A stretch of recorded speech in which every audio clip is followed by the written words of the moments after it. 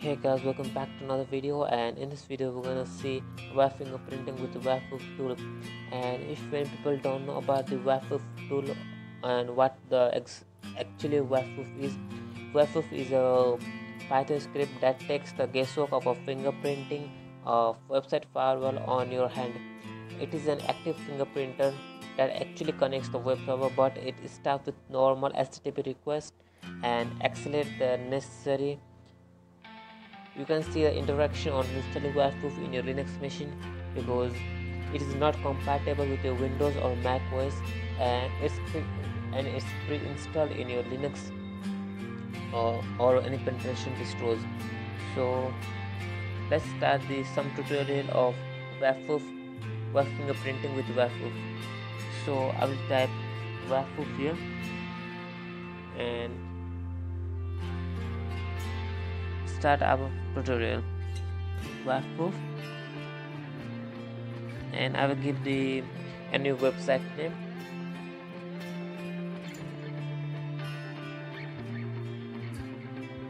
And just remember, you can give any website name, but please make sure it is only for education purpose. Don't do it for exploiting any website. So it's checking. Okay, the result is here. It's saying it's behind the Cloudflare. This website is behind the Cloudflare. Okay, the number of requests sent is 1. Okay, now let's check the help or type WAFWoof -help. And as you can see here, all the option for help, you can choose anyone, and here is saying you can choose more than one URL, like you can attack the multiple website, so we will do later. And it's -b for Barbarous attack, -a find all. Okay, L of the list. Okay, just check the help menu if you feel any difficulty in using WAFWoof tool. So I will give you a -b.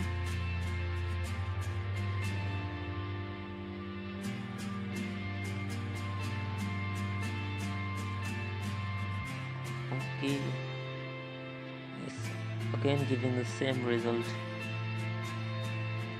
This website is behind the Cloudflare, and the number of requests sent is 1.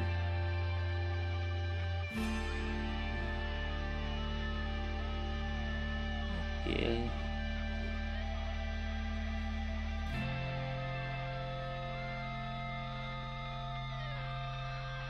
now if you want, you can do you can use the other uses and try scanning. So I will choose another website.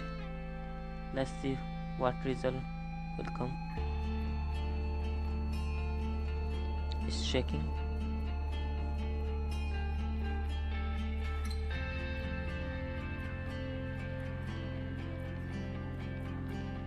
Okay, generic detection result. It is using generic detection result, and the number of requests sent is 13. Okay, no WAF is found, and here without, and here above is saying it's behind the Cloudflare. Okay. And let me tell you guys, we can also use another detection method for tool like -a -l. Like you can see the option, or you can directly go to help menu to see all of them. don't stick with one. And one more thing, this tool, it just remember that this tool might provide a false result, or the result which provided by tools not sure. Please do it fingerprinting manually if you can. And it's just for like, if you want you can do it manually. It's better to do that. And I tell you, don't fully trust on this type of tools. Sometimes they might give wrong result. So that's it. If you like the video, don't forget to like and subscribe, and peace.